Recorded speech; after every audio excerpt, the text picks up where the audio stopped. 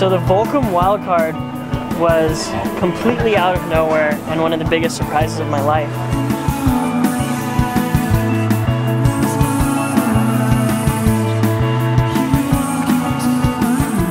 I think due to a certain amount of people pulling out of the event, it gave Volcom another chance to have one of their riders with a wildcard.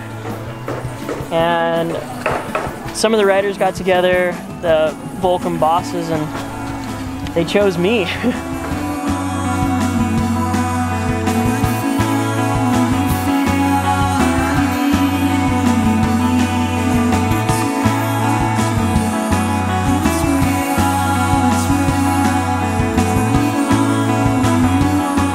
I honestly just could not be any happier, any more stoked to be a part of the event and be able to do it with a jersey on. You know, I'm always excited to come over to Tavi, whether it's for a swell or to support the Volcom Fiji Pro with some commentating and surfing around the event.